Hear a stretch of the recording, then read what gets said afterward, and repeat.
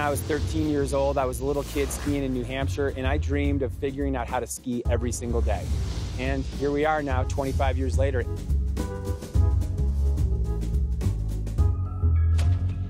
I've spent thousands and thousands of hours both on the slopes and out training to stay at the top of the food chain.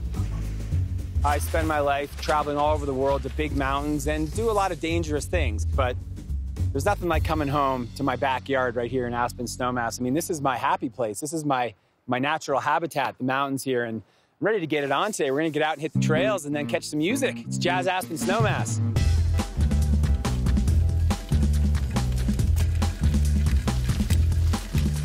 When I'm out on the trails or out skiing, that's when I'm the most calm, the most happy.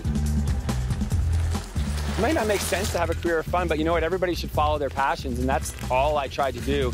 And I tried to figure out how I could make a job or a business or a career out of that. So far, I've been successful at it, and I'm very fortunate.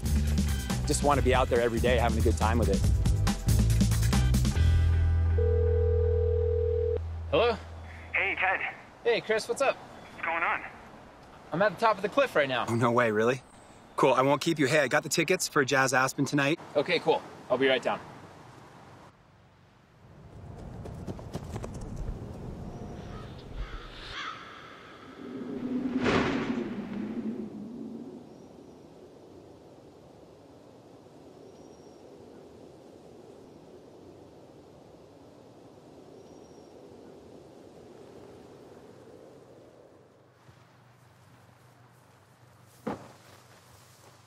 All right, let's go see some music. One of the things that we as Aspen locals are so privileged to have is Jazz Aspen Snowmass, this fantastic music festival that takes place every Labor Day weekend. It's in its 25th year. We get A-list bands every single year here, and it's sort of one of the highlights of the summer.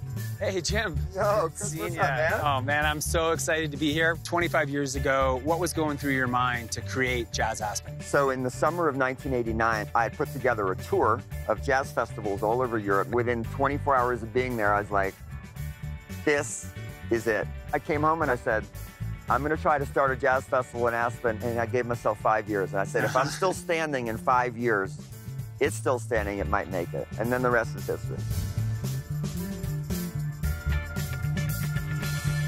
Jim, we'll see you out there. Thank you so much, and best wishes for an awesome weekend. Okay, thanks, Chris. Thanks.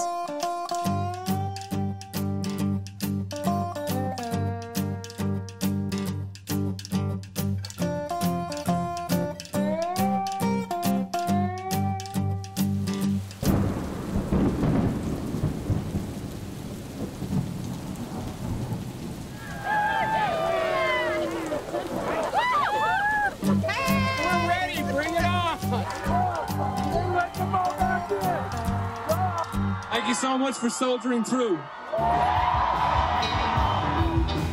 We had pretty much the perfect day today. Even though Mother Nature threw a little rain in there, that doesn't bother us mountain people. We got to end it at Jazz Aspen Snowmass. What could be any better than that?